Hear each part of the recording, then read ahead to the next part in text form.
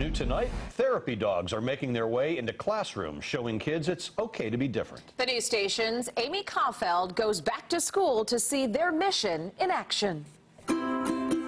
Catherine St. John is taking a break from her AP English class at Crooms Academy in Sanford to take part in something she looks forward to twice a month. Sometimes when we'll be eating lunch and we'll realize that they're there that day, we'll just go and leave our lunch behind and just come over here and pet them. Sit.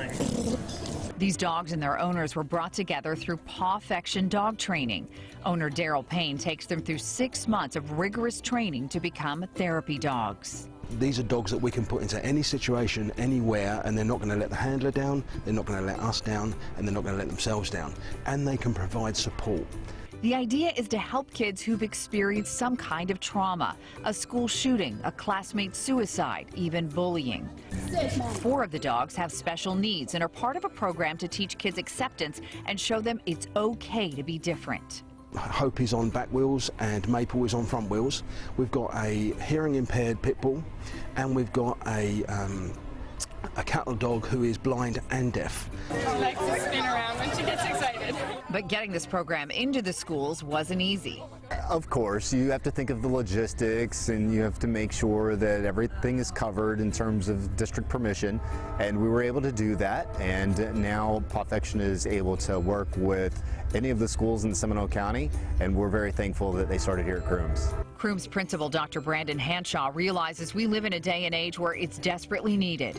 School violence in general, from what's on the news, is kind of scary.